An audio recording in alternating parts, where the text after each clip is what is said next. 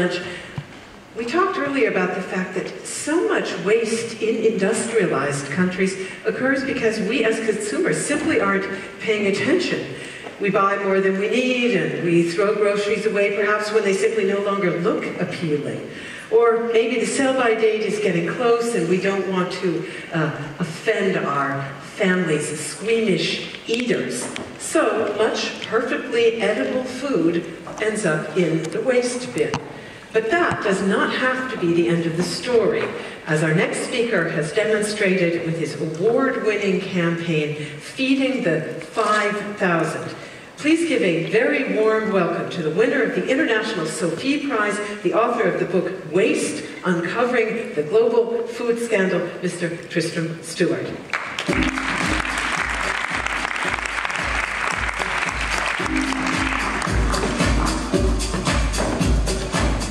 And I'll just say that we did offer to let Tristram deliver his remarks seated because he has not been feeling well. So we are all the more grateful for the fact that you did join us this morning.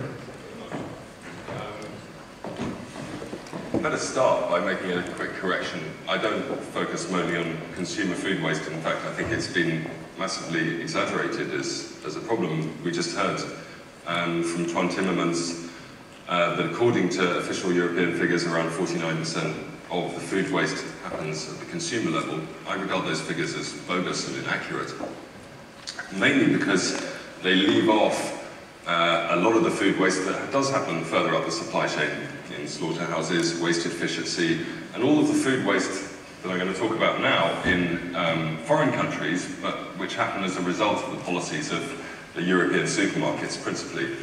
And the reason why I campaign on those issues particularly is that I think these are gratuitous causes of food waste, but ones that can be really relatively easily changed. So I've started on a little bit of a digression just to clear up a misconception that might otherwise have arisen. So Feeding the 5,000 is a way of launching a national food waste campaign, engaging people, not just in terms of how they can reduce food waste in their homes, but how they can put pressure on the industry to reduce food waste in the supply chain. We have had some really nice successes in the UK and in other countries. One of the campaigns that we've been running is on ugly fruit and vegetables. And this is a big heap of ugly fruit and vegetables, all of which would have been wasted. You might look at them and think, well, what's ugly about those carrots, for example? And the point is that, you know, carrots are being wasted just because they're not perfectly straight or because they have very minor skin blemishes. And that's owing to the cosmetic standards laid down by the supermarkets. So farmers are very often wasting a huge amount of food that would otherwise be wasted. We have done a public awareness raising campaign about that, and since 2009, when we launched this campaign, it's become the fastest growing sector of the fresh produce market, ugly fruit and vegetables. Now that may sound funny, but in 2012 that saved roughly 300,000 tonnes of produce just on UK farms. And that's as a result of people being more willing to buy them, supermarkets who I've visited farmers with to look at what's being wasted, think about how that can be marketed. And we have really changed the market now. Obviously, the weather was a very big contributing factor to what happened in 2012. But farmers that I've been speaking to over the last 6 months say that there really has been an attitudinal shift in the industry. One carrot producer, major carrot producer for the supermarkets that I spoke to a few weeks ago, says he now sells 20% more of his carrots than he did just a few years ago. So it's something that we really can change. This is a picture of Feeding the 5,000 event. Feeding the 5,000 aims to promote the activities of all the partner charities that get involved. But one of the things that no one seemed to be doing anything about when we launched Feeding the 5,000 those years ago was waste at farm level.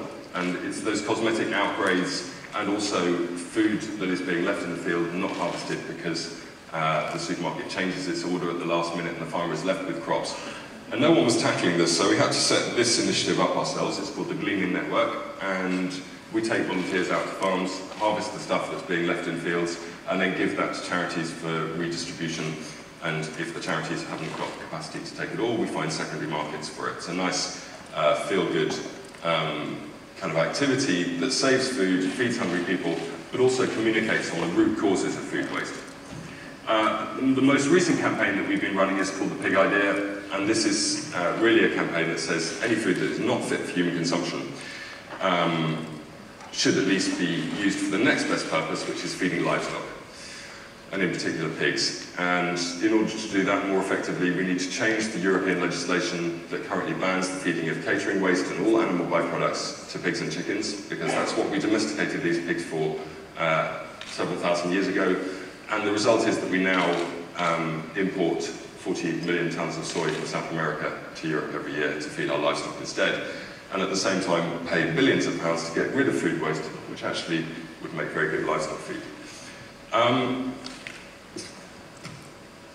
When I started working on food waste and was writing my book back in 2007, 2008, it used to really irritate me that everyone kept on going on about plastic bags and plastic packaging. And I kept on saying, come on, guys, look, a plastic bag, yeah, okay, it's a real nuisance, but actually, what we should be focusing on is the waste of food on the inside of that plastic bag. The environmental impacts of food waste are far greater than the waste of plastic. And I've been really pleased to see how globally the shift has happened, and we are focusing much more on food waste. It's a really good thing. But I now think it's gone a little bit too far. So to address this problem, and the problem that I'm talking about is basically plastic packaging companies presenting themselves as the heroes of food waste, as the people who are in the best position to tackle global food waste. And of course the Interpack conference and the Safe Food Congress here are really a classic case in point of that. So I'm probably going to lose a few friends now, but I'll carry on anyway. So our latest initiative is called Invisipac.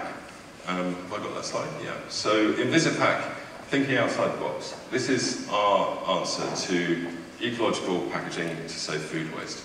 Invisipac is a kind of packaging that has zero mass and zero carbon impact.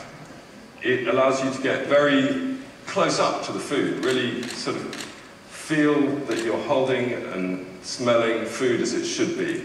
As you can see, what we've got here is some conventional packaging on the left-hand side, and then our rival Invisipac on the right-hand side.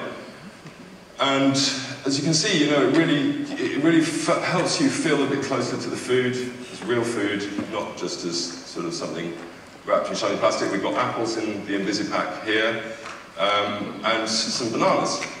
As you can see, you know, the conventional packaging solution by Morrison's, one of the UK's big supermarkets, for that banana, it kind of, I mean, it could be said to be doubling up, rather. The banana has this lovely natural packaging on it. And that's what we like to celebrate with the Invisipac project. And potatoes, of course. Yeah. So, to come to a bit more of a serious point, I think everyone's probably seen claims like this being made by individual companies, by trade representations, and usually, when I read a claim like this, UK plastics packaging manufacturers are well placed to export ideas, technology and products to the global market. At the same time, they are well positioned to help resolve a global crisis, the global crisis being food waste. And I read that, and then I think, well, what have they based these claims on? And usually, so there have been some scholarly, scientific bits of research conducted to show how plastic packaging can reduce food waste. And usually, those bits of research, and certainly the way in which they're interpreted by the marketing groups of big plastic packaging companies, is really not very robust at all. Tackle the first claim made. The first claim made is that plastic packaging can increase the shelf life of a product. Now, it may seem that increasing the shelf life would naturally lead to a reduction in food waste, but actually the link is not as obvious as you might think. It may simply mean that you can bring strawberries from further afield. You can bring them from Kenya because you've got plastic packaging and it can last over that long journey, whereas without the plastic packaging you couldn't do that. You would have to rely on locally produced seasonal strawberries, for example. Does it actually show that food waste as a whole has been reduced? It might mean that a supermarket can stock a piece of produce for longer, making it more profitable for them. But again, it doesn't actually necessarily mean that the packaged product is going to be wasted less. And most of the research that has been conducted does not interrogate these different dynamics in anything like the kind of rigor that would be required to show that plastic packaging reduces food waste. Now look, I'm not saying that packaging doesn't have a role, of course it does, but I think it's being over-egged and sometimes in really not very responsible ways. And one of the things that really bugged me actually at the launch of the Safe Food Conference back in 2011 here in Dusseldorf is we had a lot of representatives of plastic packaging companies. And I asked them the question, you know, their business model, let's be clear about it. At the moment, you know, Europe, the market is quite saturated for plastic packaging. Pretty much everything that you can package in plastic is being packaged at the moment. The growth areas of industry are in Africa and Asia.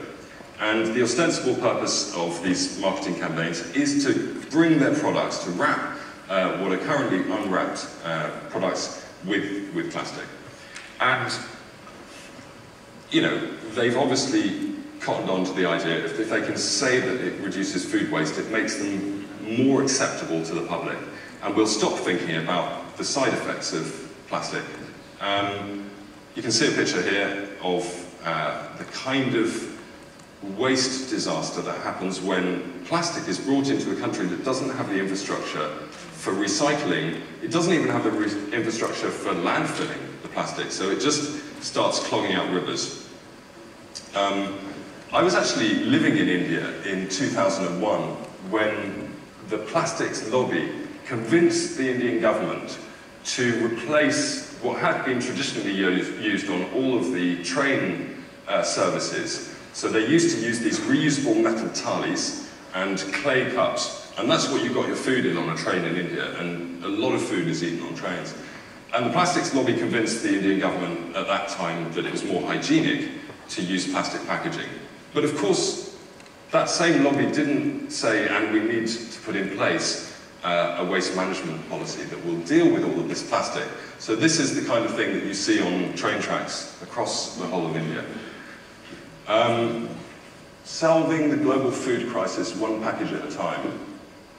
I mean, it's just got too gimmicky, hasn't it? This is the kind of thing that happens with plastic packaging when it's not being managed properly. So birds, and it's really a widespread problem globally. Birds pick up bits of plastic and their stomachs get filled up with it. Fish do it too. And of course, not only does that mean that the wildlife consuming all of this plastic dies because its stomach fills up with indigestible bits of plastic, it actually contaminates our food. I think the United Nations Environment Programme just launched a new initiative last year on endocrine disruptors. We all know that endocrine disruptors, which essentially interfere with the hormonal cycle of humans and other wildlife, a lot of those endocrine disruptors come from plastics, things like bisphenol A. And BPA has been found in fish and fish products across the world. And it's from fish eating plastics very often that this arises. And I think all of these things need to be taken into account. But to really emphasize the point that I want to make about plastic packaging, it's being proposed as a solution to food waste. And very often, as I say, yeah, you can show that it extends shelf life or whatever. But there are lots of examples where the plastic packaging itself is causing food waste directly. So this is a site that presumably most of us are fairly familiar with, Kenyan beans. And we see them in supermarkets across the whole of Europe. And you'll notice the word trimmed on these green beans from Kenya. Now, it's conventional when you grow a green bean to take the top and the tail off, right? You're with me? But you can see from this picture that it's actually not just the top and the tail that are being taken off these beans. That plastic packaging has a certain length. And when Kenyan farmers grow green beans, obviously, they don't grow to that certain length. They grow in lots of different lengths. You can't do anything about that. And so to fit them into those plastic packages, they have to trim off sometimes 30, 40% of the bean. This is a photograph I took when I was in Kenya with UNEP last year. And we'd been tasked with feeding the governing council gala dinner with food that otherwise would have been wasted in Kenya. And you think, well, come on, in Kenya, surely they don't gratuitously waste food in the way that we do in European countries. And in fact, they do. And it's very often in the supply chains of European supermarkets that you find the most gratuitous causes of food waste. So one farmer we visited was wasting 40% of all the food that he grew. And that was a combination of the cosmetic standards, so the beans had to be that certain length. If you think about it, that's 30 to 40% of the land and water in Kenya, where both those resources are really quite scarce, being wasted in order to fit a bean into a package that suits the requirements of European supermarkets. I think this needs to be balanced against the claims being made for packaging in the food waste revolution. The other cause of food waste in this supply chain is when supermarkets in Europe cancel an order at the very last minute. In the UK, that's now illegal, and it's the intention of our organisation to find specific examples of where supermarkets in the UK have been doing this. They cancel an order, the farmer who has grown the food, paid for it to be harvested, even sometimes packed in the supermarket's packaging and flown all the way to the United Kingdom, and then the order is cancelled and the food waste and the cost of it are on the producer's hands. So that's now illegal in the UK, as I say, under the Groceries Code Adjudicator Act. But at the moment, it does cause an awful lot of food waste. This depot, export depot outside Nairobi, was wasting 20 tonnes of good fresh food every single day. And the waste contractors who came to collect these waste beans, so-called waste beans, all of which are perfectly fit for human consumption, had to sign a contract saying that they would ensure that none of the food ended up being eaten by people. They had to ensure that none of the food, in a country with millions of hungry people, got eaten by people.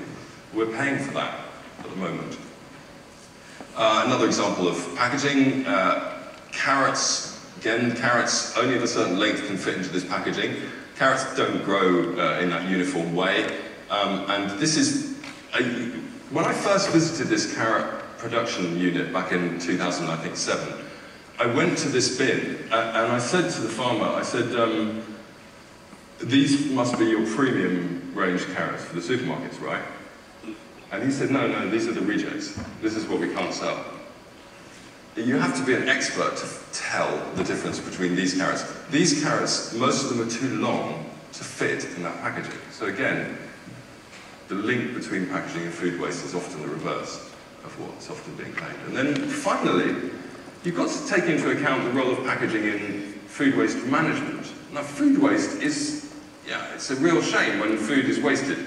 But then, as we all know, down the hierarchy, there are secondary uses for food waste that can recover at least some of the value of the food being wasted, whether it's feeding pigs and chickens, or at least composting and anaerobic digestion. But as anyone involved in the sector knows, the principal barrier to a cost-effective food waste recycling mechanism is all the packaging. You can imagine, inside all of that packaging is something with nutritional value, or at least value as compost, but it's got a whole load of plastic, so you have to buy a depackaging machine. And depackaging machines are not 100% effective. There's a toleration limit when you're producing compost or producing pig feed from waste that allows you to have, I think it's 0.02% of plastic left over in the stuff that you're going to feed your pigs or put onto your field. Now, if you're putting plastic containing compost onto a field, which we are doing increasingly, and even just 0.02% of it is plastic, over years, that 0.02%, which doesn't biodegrade, will accumulate. And I don't think anyone's really sort of taken that bull by the horns. This is one of the solutions to that problem that I visited in Japan. This is the Agrigaya food waste recycling unit. They're separating out the edible stuff for pigs and the packaging. As you can see, that's adding huge costs, and unsurprisingly, Agrigaya has gone bust. They can't afford to pay all those people to depackage all of that stuff. So, Invisipac. It doesn't lend itself to long supply chains. It doesn't lend itself to unseasonal fruits and vegetables. It lends itself to local, seasonal supply chains where produce from a particular area can be supplied to the people living there in a fresh state that keeps us connected with the food that we rely on and with the land that it's grown on. And this is the kind of pilot program that we've been running with Invisipac. And I'd welcome anyone to try it out next time you have an option between Invisipac and plastic packaging. And to end finally with an invitation tomorrow night in Dusseldorf in the Zwiebertstrasse. Anyway, you can see the address there. It's in Dusseldorf. It's a Schnippel disco. And we have collected a lot of food that would have otherwise been wasted from the area around Dusseldorf. And we invite everyone to come and help prepare it, turn it into a delicious meal to the sound of music, dancing, and good fun. And before the Schnippel disco tomorrow night, there is a lunch laid on for everyone here. And a lot of that food that you're going to be invited to eat is food that would have been wasted. And our organisation, Feeding the 5,000, has been working with some of the fantastic local organisations here in Dusseldorf to locate that food waste and recover what we can.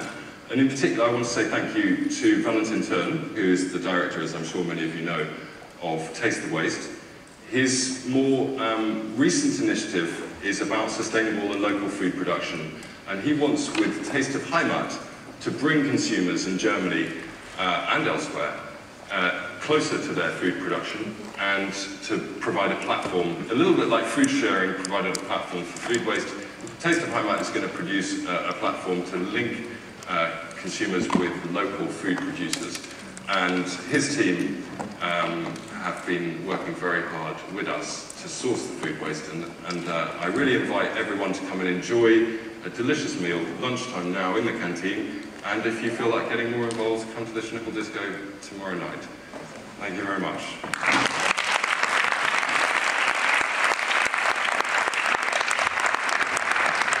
Tristram Stuart, thank you very, very much for that very thought-provoking, fascinating discussion. And regardless under whose auspices we meet, Save Food is absolutely dedicated to making sure we have productive debate and critical exchange. So we are very, very glad that you could be with us, particularly given the fact that you don't feel terribly well today. So many, many thanks to you. And indeed, we can now taste what would have been waste at our lunch, which will be in the pavilion. That is basically outside, but you will see signs and you will find hostesses who will help guide us there. And let us meet back here in exactly 1 hour, please. We are a bit behind schedule, but if we're really prompt in 1 hour, we should be able to get back on track. So many thanks to Tristram Stuart. Good luck to you in your ventures, and good appetit to all of you in the audience.